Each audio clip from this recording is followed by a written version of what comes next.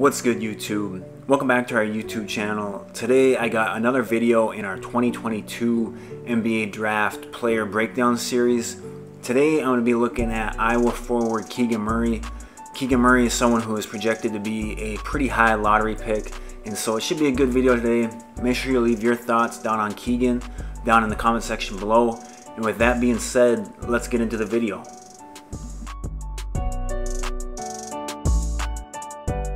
So kind of just a quick intro on Keegan Murray. Keegan Murray is a 6'8", 225-pound sophomore forward from Iowa. He's originally from Cedar Rapids, Iowa. So he's someone who decided to stay home and play his college ball at his kind of home state school, I guess you could say. Now, as a freshman, he was just kind of a role player, someone who came off the bench for most of the season, averaged about 8 points, 5 rebounds a game. Nothing crazy, and probably didn't really project at that time as an NBA player. He came back for his sophomore year and really burst onto the scene and became one of the best scorers in college basketball, as well as one of just overall best players in college basketball, averaging nearly 24 points a game, 8-9 rebounds, 2 blocks a game, and just, like I said, developed into someone who became one of the best players in college basketball, and now projects as a pretty high level lottery pick type guy.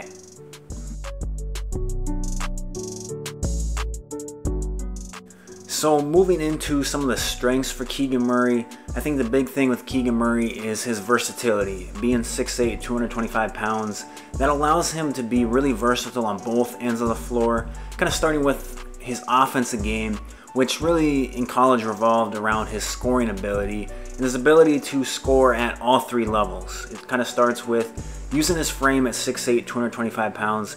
He has the ability to be someone who can play a little bit with his back to the basket and punish smaller guys. You can't put a guard on him, or you can't put a lighter wing on him, as he has that frame and that size to punish them with his back to the basket. He can then step out and be someone who can shoot the 3-ball. He shot the 3-ball really effectively in his time in college. He was a 40% 3-point shooter his sophomore year on pretty decent volume at about 5 attempts a game, and so he can definitely step out and knock down the 3-point shot. But then he's also someone who can, in a couple dribbles, be someone who can get to that mid-range area and be an effective scorer, shooting off the dribble and get to his spots that way. And so I think offensively at the NBA level, that's going to be the big thing for Keegan, is how well can he knock down that 3-point shot. I think a lot of his game is going to be based on that. I think he's going to be someone who's off the ball a ton. He's not going to be someone who you're necessarily running your offense through. And so I think he needs to be someone who can shoot the 3-ball at a pretty high clip. And I think if his sophomore year at Iowa is any indication of what he's capable of, I think he can be really effective in that role. Now, kind of moving on with the defensive ability of his game, or kind of going into that, he's someone who is versatile on the defensive end of the floor thanks to that size that he has at 6'8", 225 pounds. It allows him to be able to guard multiple positions.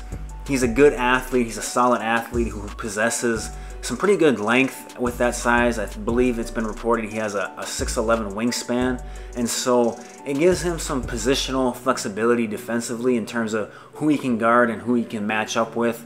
I think he's someone who's definitely capable of guarding multiple positions and being someone who can easily kind of fill that mold of a 3-and-D type guy. I think that he's definitely capable of that. I think that now that his role in the NBA won't necessarily be being a team's leading scorer, he can focus a little bit more on that defensive end and become a high-level defender, as well as someone who can be a very serviceable to very good offensive player in the NBA.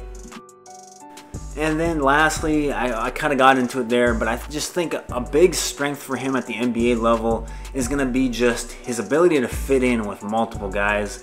I don't think he's going to be someone who has to necessarily have the ball in his hands to be effective.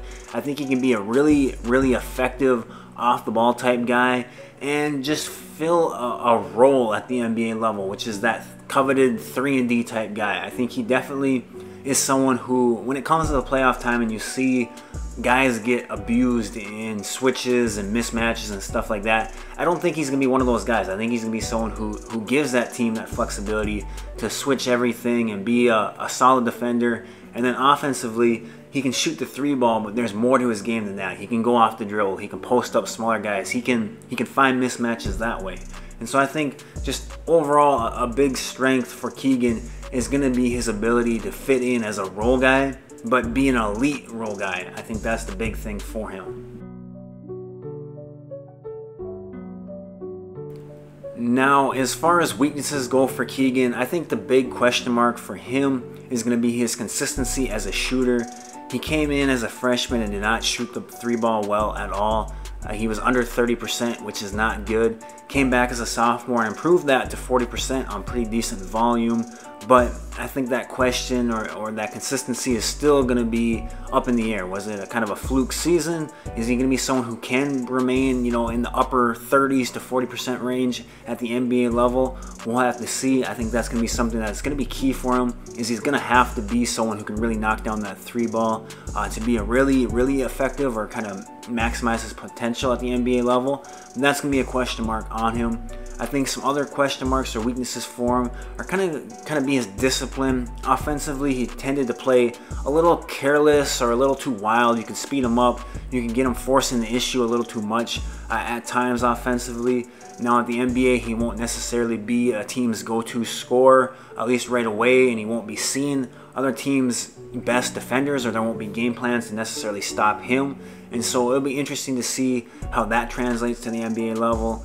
And then defensively, he was a little undisciplined. He didn't just gambled a little bit too much.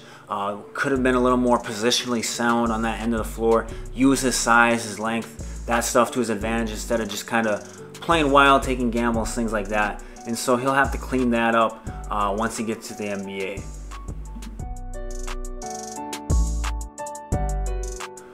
Overall, I like Keegan Murray. I think that he's going to be a pretty good NBA player.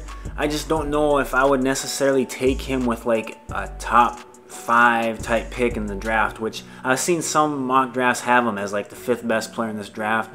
I think he's going to be a great role player. I think he's someone who can fit in and play multiple positions for a team. I just don't know if that's necessarily worth a top 5 pick. I definitely would take him in the top 10.